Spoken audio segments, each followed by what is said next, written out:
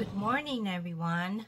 It's been a long while since I've been on YouTube, and I thought I'll get back on track and start with this video. It's been a while. I just took some time off to just kind of figure out what I really want in life, and kind of have a little bit of a mental break from social media, and just kind of reconfigure what I want in my life. So anyway, today is my wedding anniversary, and we've been married for 15 years. Can't even believe that. And I actually woke up kind of crabby. I was really crabby today. I don't know why. I think I was tired. The past weekend I've been sick, and I just basically flat on my back all weekend, and I needed to just kind of recoup from that. And it hasn't been fun. Obviously, being sick isn't fun at all. But how have you guys been? You know, a lot has changed. I feel like a different person. I feel like, I don't know, like my priorities are changing, and the things that I'm interested in and things that I used to be concerned about are no longer. Like, I just feel like my priority has shifted, and I'm more into like the peace of mind than the chase. You know, I used to be such a go-getter, and I think I'm still a go-getter, but like in a different way, if that makes any sense. Which is why I kind of took a back seat from YouTube, because, you know, like, I'm someone that likes to do things purposefully and not just to do it for the sake of doing. And I felt like at some point I kind of lost my way, and I needed to find myself again. And I took like off and on like a long time, and for the most part I just wasn't feeling like inspired, motivated. It just felt like a chore. It felt tiring. It felt like I'm trying to squeeze any ideas I have out of myself to produce something. And I think it was kind of like a, what do you call it, a content creator burnt out. I think that's really what I was suffering from. And obviously on the personal aspect of life, I felt like, you know, things have changed. I'm no longer in my stressful job, and, you know, a lot of things have calmed down quite a bit for me, which thankfully so. But it's like everything in my world kind of changed in an instant, and I felt kind of lost. Like, okay, now all this hustle and bustle and crazy and chaos and everything kind of stopped because I made a decision, and then now I'm here, and what do I do with that situation? So it's kind of weird, right? Like, sometimes they say be careful what you wish for, and what you wish for could be a good thing, but then knowing how to utilize the situation is another different story. So funny thing is that today I woke up super crabby, and I've been thinking about, you know, there's this nudge when you have a passion. There's this nudge that keeps reminding you and keep kind of pushing you towards that taking action. And it's been like months since I have this nudge to like, hey, pick up your camera again. You know, like, let's get going on this YouTube, like.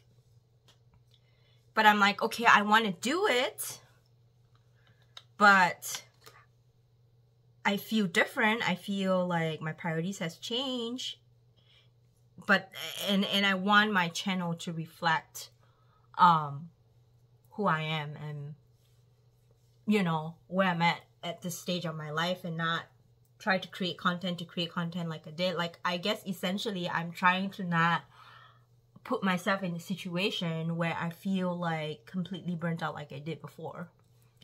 You know, that's not really where I want to be. I want it to be like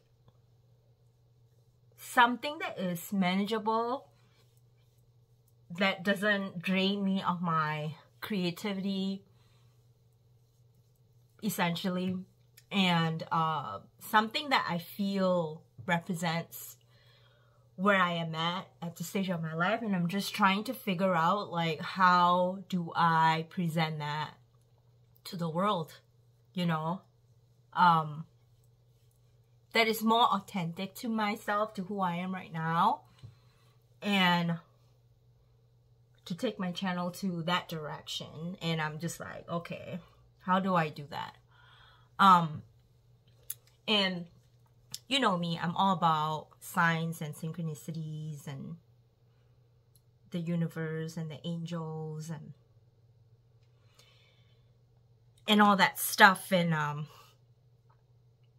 I guess the angels have been showing me signs, and I know it sounds very rude to some of you, but you know, I think we all have some sort of communication with spirit, whatever you call it, God or the divine, or signs that you somehow that spoke to you, right? So this morning I was, like I said, crabby. I was resentful. It was my anniversary. I just like, oh my gosh, you know, like you kind of get to my age where you have been married for 16 years and you're thinking, like, what is going to be the next phase of my marriage, and what is going to be this new chapter of my life with all this changes and all that's happening. You know, you kind of get into that reflective state of digesting where your life is at and where life is going and all that stuff. So anyway, then I went into the living room, and when I look out my window, there was 4 deers right in my yard. And I know it maybe sound like weird, but it's exciting to me. I've seen deer from across the street, but not 4 of them at one time in my yard. And I just felt like it was some sort of message to me.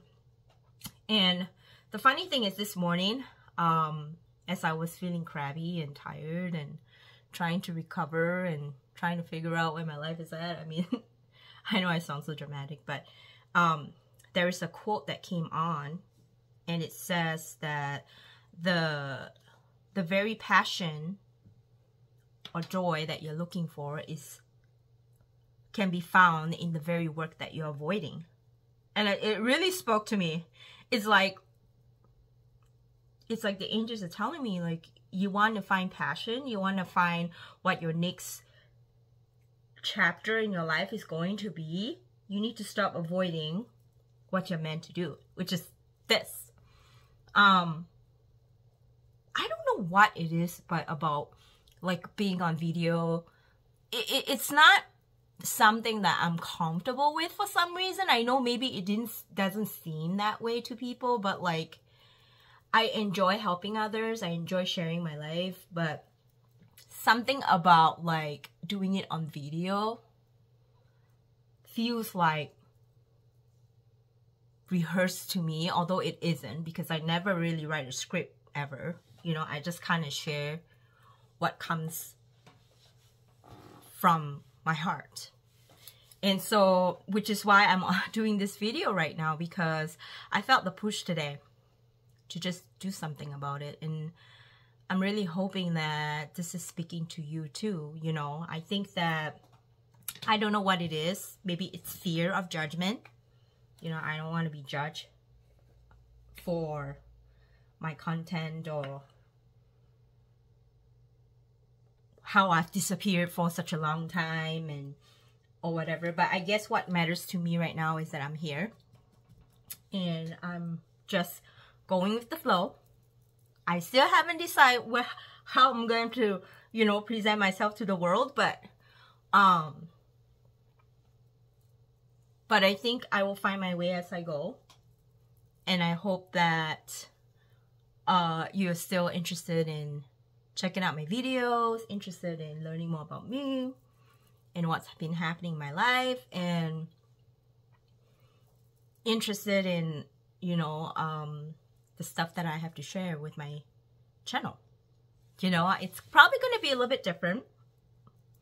I know that my content mostly has been a mixed bag of once in a while, like videos, fashion, purses, and then for the bulk of it, it's really more about the coaching side of things, personal empowerment, topics, you know, really setting boundaries, empath related videos, videos that are related to HSPs. And I think that's part of the reason of my evolution is too that I am realizing that I'm more HSP than I think I am. So I feel everything very strongly. And when I do feel everything very strongly, I am a lot in my head about like dissecting why I'm feeling this way. And then I think I overthink things, and then it handicaps me, and I think that it makes something simple a lot more than it really is. And I recognize that about myself. And I'm going to try to not be too much in my head.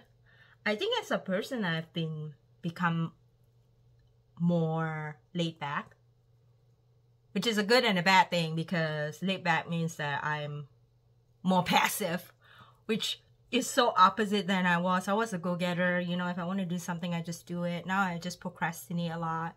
And I hope that this is like the start of taking action, doing something about it, you know, following my calling, what I'm meant to do, and not letting fear or judgment hold me back from expressing myself, and just letting the true essence of me come out, you know. I have been on my decluttering journey for a long time, but there's a lot of changes in my house, a lot of organization happening, and I'm going to show you all of that. So this time I'm going to really share more of my life with you than just like talking about like topics, but really a more all-rounded view of my day-to-day. I think that's important, because just because I'm a life coach doesn't mean that I don't have challenges. I'm immune to problems. Like, that's not true. That's not a side that I want you guys to think, you know, that you're a life coach. You'll be able to figure everything out, and that you know, I've been through things, but remember, we are always evolving. Like this time next year, I will be different. You know, I think that we are constantly evolving what we want, our priorities changes. And what I've learned is that it's okay to take some time away to reevaluate your life, whatever it is. You know, in my instance, it's more about like my career change, like my actual career, and then my putting my priorities in place, and taking some time to heal, you know, and taking some time to rest. I think that's important too, to rest, because when you're tired and the noise is just getting in your head, it's just really hard to weed out the noise and to really focus on what your priorities are. And I think that I've somewhat got that sorted out, what my priorities are. And I think the main thing that I learned is that my priority is myself, and to honor how I feel, my feelings and my needs, and to not be afraid to honor that feeling, and to not do something if you don't want to. Because I think as women, we're very obligated, you know, especially if you're a mom, your wife. Like right now, I have pretty much 2 teenagers that can't drive, And half the time I feel like I'm like a chauffeur, you know, I'm driving them to sports, I'm driving them home, I'm driving them to hang out with their friends, and you just like lose sight of like, is my whole identity now from a career woman, now I'm becoming like a housewife. Like I just, you know, attend to my kids all the time, and that's not really what I want to be. I'm more than that. I'm more than just a mother. I'm just more than just a career woman. I'm more than that. So I really took some time to dive within to really find out what is it that makes me excited. What am I passionate about? I know I'm passionate about a lot of things, but what is it? What can I do with those passions? How can I make me happy every single day? And I think that is a very good question to ask yourself if you're out there feeling the same way, you know? You're kind of like a crossroads where your kids are getting older. They don't really need you, but they do. You know, and then your identity has always been responsibility. This has been my identity. I've always been very responsible, do what needs to be done, and I just tire myself out. And I lose the passion for things that I love, and I do it out of obligation.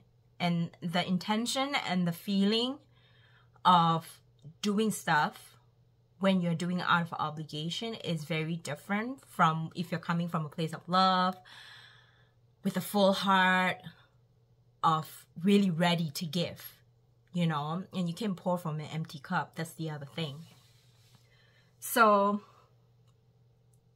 I think that I have kind of made some strides in that aspect. Like, if I don't want to do the dishes, I wouldn't do it. And I know, like, maybe to some of you, like, the dishes is like, oh my gosh, it's just dishes. But it's the little things. It's the little things that bugs you, that starts eating at you, you know, in anything. Things that you think is not a big deal and you just kind of do it because of obligation. Like, over time, it becomes something like that is a burden, and it tires you out because you're just not wanting to do it, but you have to do it anyway. And then you just become very resentful. You know, resentful about things around you, the people around you, the things you have to do. And it's definitely not a good place to be. And I think that I am more kind to myself in the sense that I honor my own boundaries. If I don't want to do something, if I just want to sit. I used to be so like, I have to do something all the time. Even when I'm home, I'm not working, I have to find something to do. Like, I need to do my laundry, or I need to be keep busy.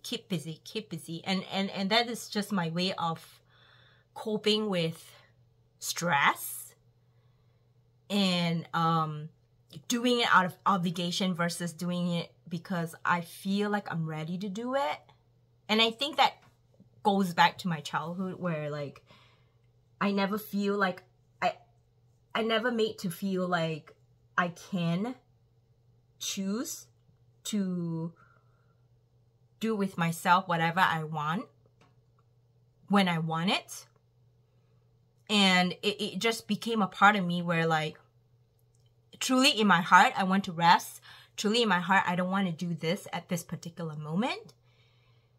But I feel like I'm obligated to do something else because I have to. And it's an internal thing. It's not like nobody's forcing me, but it's you know, it's something that I can control. And it's definitely a habit that I had to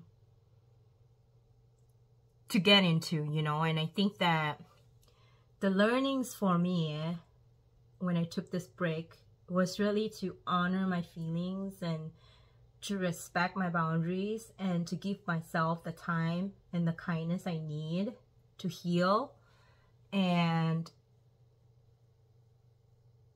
to respect the boundaries that I have for myself and to challenge myself to be uncomfortable you know?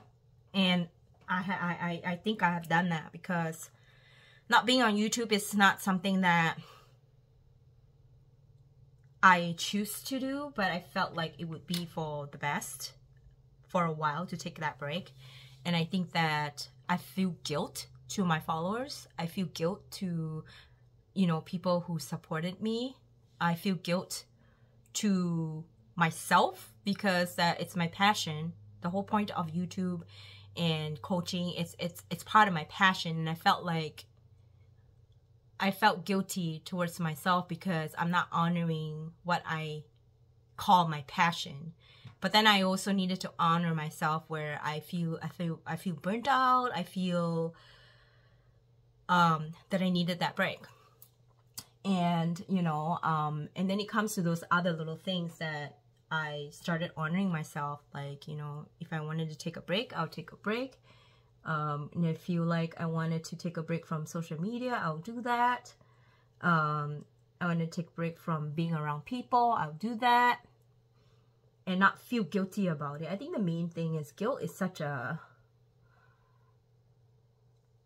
heavy feeling to have, because, you know, even if you're doing certain things, you don't feel like you're enjoying it, because half the time you're feeling guilty. And that's not the way to be.